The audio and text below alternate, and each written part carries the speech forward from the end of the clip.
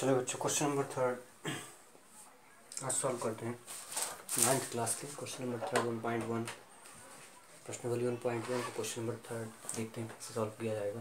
3/5 और 4/5 के बीच पाँच परिमित संख्याएं ज्ञात कीजिए। कितनी? 5। ठीक है, 3/5 और 4/5 के बीच पाँच परिमित संख्या ज्ञात कीजिए। सिंपल से इसको सॉल्व करेंगे। 3/5 लिखा है तो अंश हो गया 3 और हर हो गया क्या? 5। ठीक है, 3 क्या हो जाएगा? अंश, और हर क्या हो जाएगा? 5। और इसमें अंश हो जाएगा 4 और हर कितना हो जाएगा? 5। तो हम देख लेंगे कितनी संख्या ज्ञात करनी है। 5 ज्ञात करनी है तो एक अधिक करके अंश और हर में क्या कर देंगे? गुणा।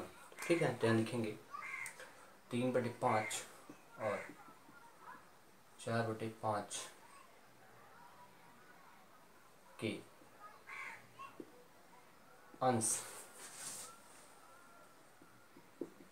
और हर में, अंश और हर में 5 लिखा बच्चे तो 5 + 1, ठीक है, इक्वल 6 का गुणा करने पर। ठीक है, तो 5 × 6 तो अंश में 3/5 गुणे 6/6 बच्चों, तो गुणा कर दीजिए। 6 × 18 डिवाइड पर 6 × 5 30।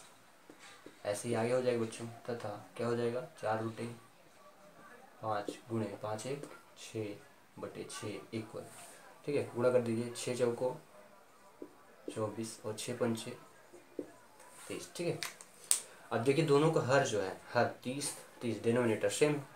तो यहाँ से कितनी संख्या ज्ञात करनी है हमको? 5। तो 18 को छोड़ देंगे, 19 से ज्ञात करेंगे और 24 तक, तो 24 को छोड़ देंगे कहाँ तक? 23 तक की संख्याएं लेंगे और ये हमारा आंसर हो जाएगा। तो क्या लिखेंगे बच्चों? देखिएगा, अतः 3/5 और 4/5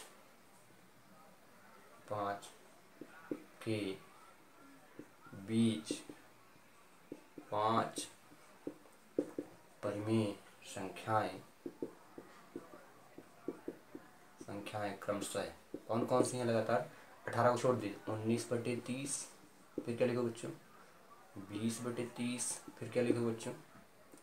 21/30, फिर क्या लिखोगे बच्चों? 21 के बाद क्या आ जाएगा?